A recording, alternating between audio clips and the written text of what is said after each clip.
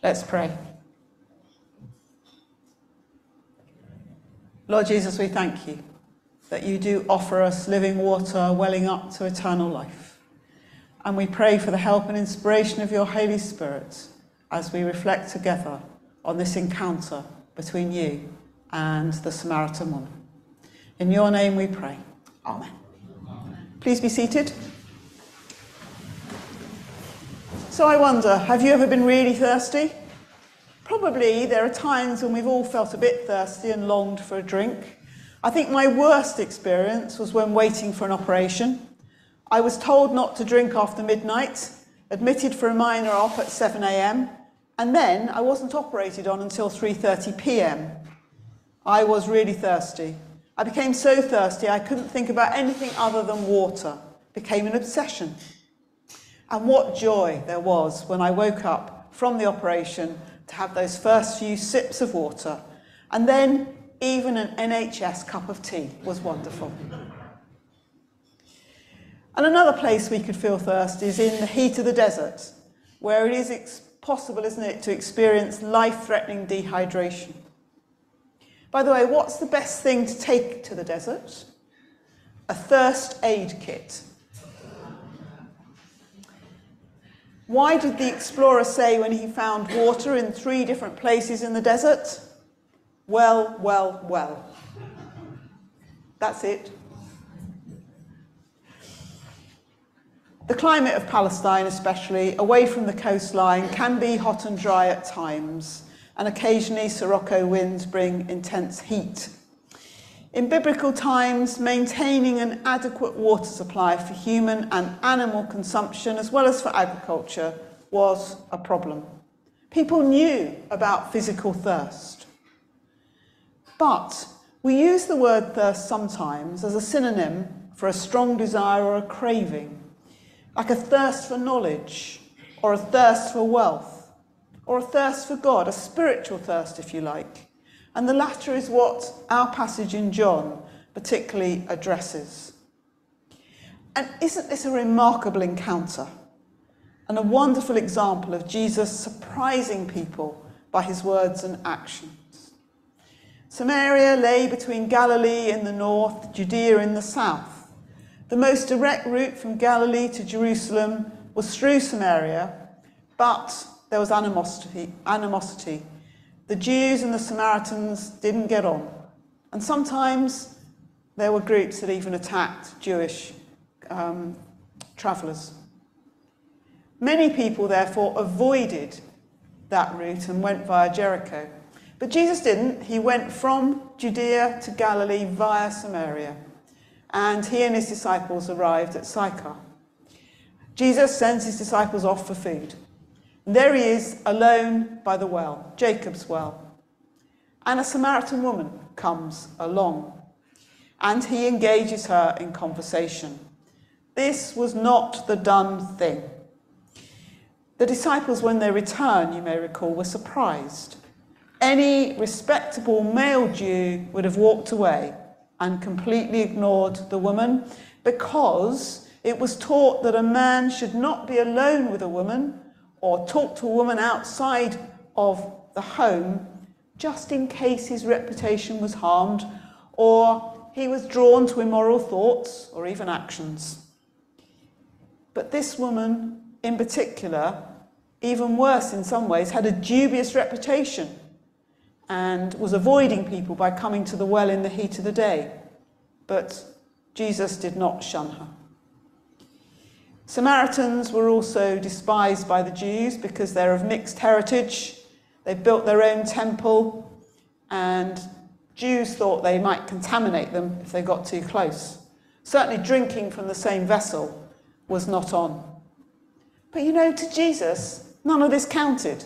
People mattered much, much more. So Jesus begins the conversation with a simple request, asking for a drink. The woman was surprised, maybe even shocked, but perhaps it was just a little bit affirming and reassuring too. And as the conversation progresses, Jesus is able to offer this woman living water, welling up to eternal life. Now, of course, at first she doesn't understand, and there's an amusing exchange between them, isn't there? Because Jesus is offering what will satisfy all thirst, but all the woman can respond is, hey, you don't have a bucket, how can you do this? Gradually, though, the light dawns on her. This isn't an ordinary man, this is a prophet. He knows about her living with a man after several marriages. And he's offering something a bit different. Is this the Messiah? And she's so excited that she will abandon her water jar and go and tell everyone about the Messiah. You see, human beings were created for a relationship with God. Without that, we can feel empty inside. That's what the woman needed. She needed God. And that woman was isolated too. She was isolated from other people, but she must have felt estranged from God because of her lifestyle. So the idea of living water excited her. Now, maybe we too sometimes feel far away from God for all sorts of reasons that we could sum up as life and lifestyle. But we need to pause and recognise there's an emptiness and a thirst for a relationship with God sometimes. Have we got so complacent as well that the thought of living water doesn't excite us anymore? Well, what most people, and probably nearly all of us here, have tended to do is, sometimes we feel a bit empty, and then we try and do it our own way. We fill the gap with other things. Lent is an opportunity, though, to reflect on what might be preventing us from recognising our spiritual thirst, the need that only God can fulfil. For when God does satisfy our thirst, we can enjoy life's pleasures to the full, but we're not dependent on them, and they won't harm us or others. Living independently from God does tend to lead to unhappiness and pain in one way or another. You know, the writer George Bernard Shaw was a brilliant man, but he had early on rejected the message of Scripture, refused to drink the living water. He couldn't find lasting inner peace, though, and slowly lost confidence in his own beliefs. Shortly before he died, he wrote, "The science to which I pinned my faith is bankrupt. Its counsels, which should have established the millennium, have led directly to the suicide of Europe."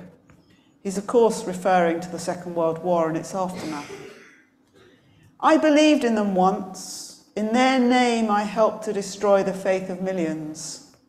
And now they can look at me and witness the great tragedy of an atheist who has lost his faith." Contrast that, though, with some of the stuff we find in the Bible, looking at the Psalms perhaps. David's passion for God and his certainty that no matter what, God will be there for him. Psalm 42 verse 1 is something that we probably all relate to. "As the deer pants for streams of water, so my soul pants for you, O God. My soul thirsts for God, for the living God." So we recognise our need for God, and then we believe and trust that Jesus will provide what we need. And then, as the Romans passage explains, we will have reconciliation with God. We can be adopted into his family, confident of his love, his care, his grace, and his mercy. And sometimes the Holy Spirit is described as water in Scripture. We have in John 7 that very thing. "If anyone is thirsty, let him come to me and drink. Whoever believes in me, as the Scripture has said, streams of living water will flow from within him." And John adds this in case we don't understand. By this, Jesus meant the Spirit, whom those who believe in him were later to receive. Jesus promises us the Holy Spirit to come and to dwell in us, and he will satisfy our thirst for God. Jesus knew all about the needs of the woman at the well, but he knew all about her lifestyle too. And Jesus knows all about us. I mean all about us. It's a bit scary, isn't it, to think that he knows the innermost secrets of our hearts. But you know, he understands. He gets the mess we get into sometimes. He knows how we've got there. But wonderfully, amazingly, he still wants to be with us. He still wants to pour his love into our hearts. He wants to reach out to us and hold us and welcome us. Soon we will come to take communion, and as we eat the bread and drink the wine, we will be nourished through Jesus. As we eat and drink, we are receiving the life-giving water, the water of eternal life that Jesus offers all who are thirsty. Come to communion thirsty to meet with Jesus. And of course, there are many other ways to be nourished: Bible reading and prayer, worship, and even times of silent communion with the Lord. Take time to be with him. Find ways to be refreshed in your inner soul. And then at the end of the passage today, in verse 42, the villagers said to the woman who had encountered Jesus, "We don't believe any longer because of what you've told us, but we've heard for ourselves. We know this man is the Saviour of the world."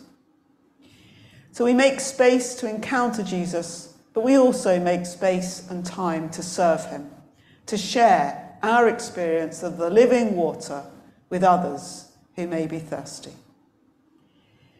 As I finish, some words written by Richard Blanchard. Maybe you can use this as a prayer before you come to communion. Like the woman at the well, I was seeking for things that could not satisfy.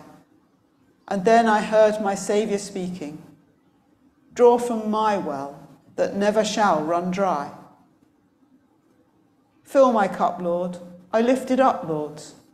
Come and quench this thirsting of my soul. Bread of heaven, feed me till I want no more. Fill my cup, fill it up, and make me whole. Amen.